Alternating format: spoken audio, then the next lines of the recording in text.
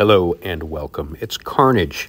I wanted to take some time and talk a little bit about my motivations for doing these reviews, why you might be interested in watching mine or not watching mine as opposed to someone else's. My main interest in these action figures, since I started collecting the line at the beginning of the line, has been photography. And the G.I. Joe Classified series actually sparked my interest in photography and also in dioramas, building them, buying them, setting up photos with them, as well as my G.I. Joe Classified figures. I don't really collect any other lines, although there are several that I might occasionally pick up something from.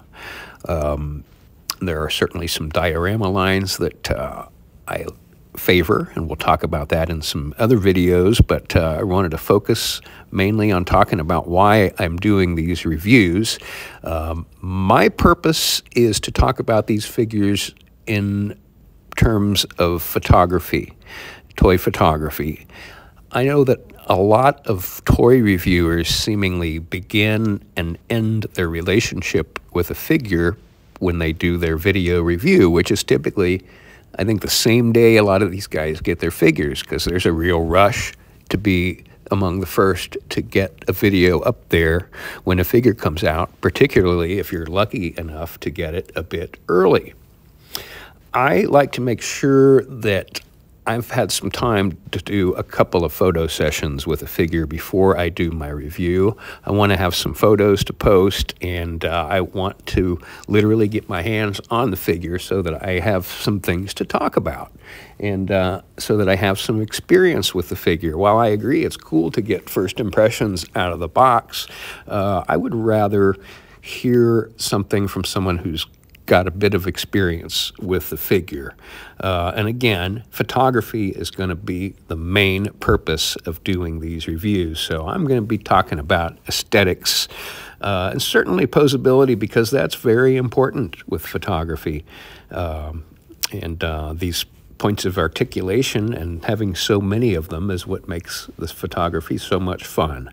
So I hope that this gives you some insight as to why I'm doing these videos. It certainly isn't for money. It's strictly out of love for this line, and I started collecting this line in about 1983. I was born in 1972, so that makes me 51 years old as I'm doing this video. And I did start collecting this line at the beginning, which incidentally was during the pandemic. So I think a lot of us have that pandemic story perhaps in common as what might have brought us to G.I. Joe Classified.